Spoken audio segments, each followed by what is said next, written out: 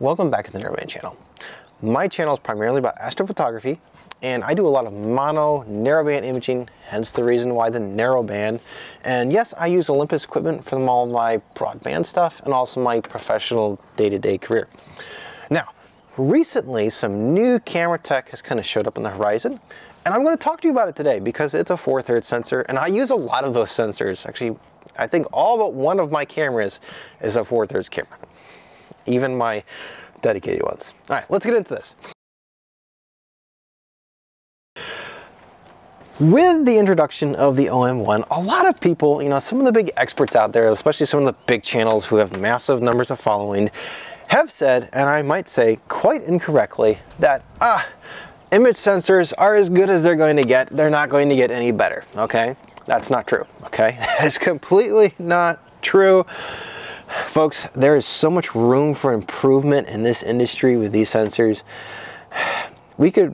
I would say that given the technology that is on the horizon, that's being discussed, that I've seen in the patents, and I love reading patents. The engineer in me, part of me just gets all warm and fuzzy when I read patents.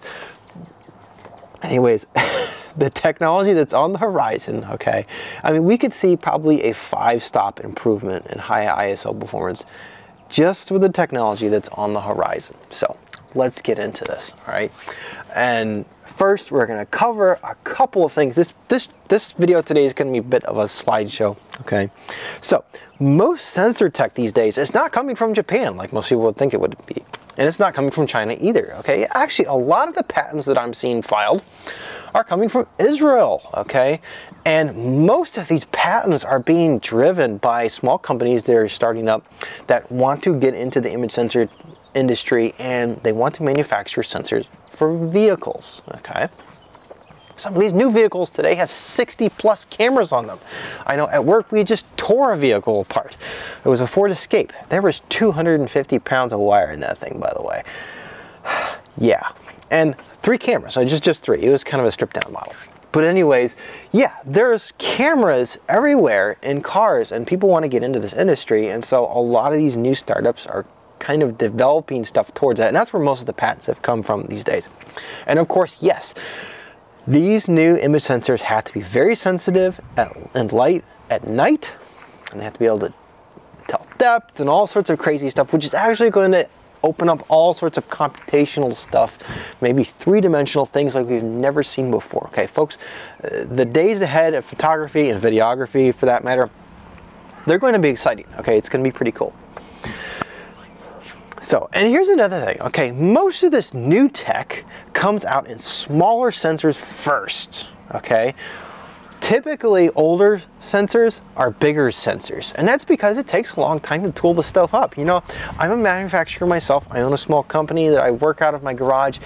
I know that, bigger stuff takes longer to manufacture and design and produce because it's a lot more complicated. Even if it's the exact same product, which is scaling it up in size, it's going to take longer to do, okay? It's always more expensive. Now, let's talk a little bit, okay, about exclusivity of sensors. Okay, so the OM1, which, is a new camera that I just got, and I've been having lots of fun experimenting with this guy and comparing it to my other cameras. This sensor is actually not an exclusive sensor, all right? It's a publicly traded sensor. It's the IMX 472, okay, which many of you probably know if you watch my channel a lot. Olympus has always actually, in the past, about 6 or 7 years, has used the IMX 270, which was a sensor that was built specifically for Olympus to their specs, okay? Now, this sensor here came out about a year ago, and yes, OM Systems, Olympus probably designed that, but they didn't get the exclusivity deal, which is actually a good thing because it means that they're making more money off of it. It's not an exclusive sensor, so anybody can make a camera off of that thing, by the way. And it is a pretty cool sensor, all right? And I'll talk about it later, but here, let's get into this new sensor, okay? This sensor, it's a publicly traded sensor, okay? And by the way, most of your publicly traded sensors don't have as many cool features in them, okay? Typically they're more general and they're more broad because, a company that's designing them wants them to appeal to a large audience, and they also want to make them affordable. So this new sensor by Gigijot, it's a 4/3 sensor. That's why I'm kind of interested in it, because I do a lot of stuff with 4/3 sensors. All my cameras are 4/3. All of my telescope cameras, except for one, are also 4/3, and that's because most of my telescopes work with that kind of size sensor the best. You know, and yeah, so that's kind of one of the reasons why this sensor, when it came up on the market, immediately caught my interest, because it's a 40 megapixel sensor, which means it's 8K video capable, okay, and it's 4/3, and it's got a lot of cool things about it. And the first thing that really caught my eye, of course, is the one thing that they brag about the most, is its read noise level. Its read noise level is insanely low, okay. This guy right here, this is the Sony IMX 472. It has a read noise at best of 0.97E, okay? Big number is bad here, okay? This new sensor, it's 0.35E, folks. That's insanely low. That is so low, in fact, that this new sensor can actually count individual photons of light. And that's because the photons of light are more than the read noise of the sensor itself, okay? We're generating more current from photons of light than we are from the sensor itself. You know, and that, folks, by the way, it's just kind of an example of how far sensors have yet to go. A typical scientific camera with one electron read noise has a photon counting histogram that results in a photon error rate so high that reliable photon counting is not possible. When the read noise is reduced, the photons emerge from the noise and can be reliably counted. The photon number can be reliably resolved from a region of interest and even from individual pixels. Okay. Now, why does this interest me as an astrophotographer? In astrophotography, typically we do long exposures. And we do these long exposures so that we don't have to read the sensor so many times. Because the more times you read the sensor, the more that dark current becomes an issue, you know, from the read noise of the sensor. But with these sensors that are coming out with such insanely low levels of read noise, what this means is that we can take shorter exposures. And that means that guiding issues are less of an issue, okay? And that also opens up something interesting. It means that we could do what's called lucky imaging, or planetary type photography, with deep sky objects. Rather than taking these long exposures of these objects, we could take thousands upon thousands upon thousands of short exposures and find all of the best images in there and then stack those. We wouldn't have a read noise pile up on us, all right? And what that is going to do essentially is it's going to open up the heavens in a way that will allow the average photographer to see better and get sharper and better images of space, because right now the sky is kind of our limit as to how sharp of an image we can get. The atmospheric dispersion, that rippling effect that you see, kind of like when you're driving down a hot road, okay, that mirage type effect that's in the sky all the time, and that basically blurs the image, okay? The image of the sky has a fixed resolution because of that, okay, based on where you are. You know, some places have less of an issue with this than others do. And with these new cameras that are coming out with these insanely low read noise levels, it means that we can do possibly more of these short exposures. Now, when is this going to kind of kick into place? 0.35E, that's still not quite there. I think once we get down to maybe below 0.2 or 0.1E, that is where we're going to start seeing this type of astrophotography come into being, all right? But here, let's talk about the other three big categories, because there's four major aspects of a sensor that we look at when we're trying to determine whether or not it's good in low light. Okay, read noise, of course, is one of them. We just talked about it a lot. The next one is the well capacity, okay? Now, the well capacity of this sensor is 20,000 photons of light, which doesn't seem like a huge amount, but it's actually a lot considering how small these pixels are. Sony's IMX 492 sensor, which is found in the 294mm, okay, ZW's 294mm. You can look it up and see its specs. I know that camera has a read noise of 1.2E, okay, so it's dramatically, it's 4 times more almost than this Gigijot sensor, okay? And its well depth, okay, is 14,000 photons of light, whereas this Gigijot sensor is 20,000 photons of light. So yeah, the old image of the bigger the pixel, the more the well depth can be, that is being broken down by new technology in these newer sensors, okay? And part of that has to do with the fact that this is a stack sensor, which means that all the wiring is behind the photosites, and that means that those photosites can be bigger and they can therefore absorb more light and record a higher dynamic range image.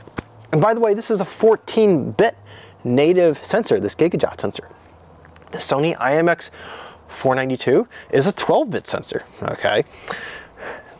Now, the next big criteria that we look at, of course, is the quantum efficiency. That's basically the percentage of photons of light that we put onto the sensor. What percentage of that is actually detected by the sensor? All right, this guy, it's quite good. It's 86%, okay? And around 90%, 95% is really about as good as we're ever going to get with sensors. There's not much more room for development in this area, except for maybe with a Bayer pattern, which I could talk about. That's going to be another video, okay? But I know Tony Northrup out there seems to think that this is the only way that sensors have gotten better over the years, and that's not true, okay? And quantum efficiency has had a major impact in the past, but it's really something that has already been kind of fully developed for the most part, all right? But yeah, this new sensor, 86% quantum efficiency, that's quite high. Now the Sony 492 is claimed to be around 90, 91%, but it kind of depends on who is doing that reading, okay? I've seen some guys say that it's 85%. I've seen a few others say that it was 75%. It probably depends on a few characteristics and figures. You know, it would all depend on how those numbers were acquired. It would be interesting to see that. Now, and then of course there's the pixel size, okay? So pixel size, well depth, quantum efficiency, and read noise. Those are the 4 different things that we look at for whether or not a sensor is good for astrophotography. And why is astrophotography so insanely critical of sensors?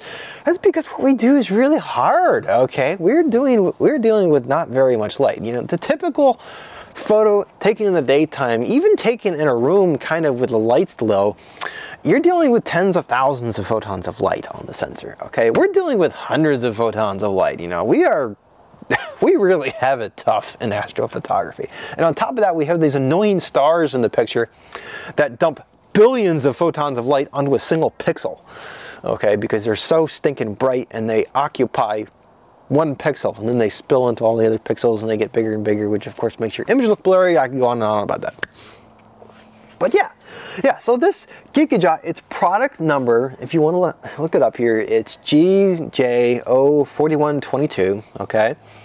And the 41, I believe, is the number of millions of pixels, and the 22, I'm not sure what that stands for. Maybe it's this pixel size, okay? But yeah, it's a pretty interesting sensor. Now, would this show up in a camera, like a consumer camera? I don't really know. Okay, first off, it doesn't have phase detection in it, which is necessary for autofocus. So that's kind of one thing that I would say that would be a technology that would need to be added into the sensor if we were to see it show up in some new camera, okay? Another thing that it would need is it would need to be a higher frame rate. This one is 30 frames per second. However, I think the reason why they designed it to be 30 frames per second is because the USB 3 interface that their actual manufactured camera works with, it's kind of limited. Like, that's as fast as they can make it go.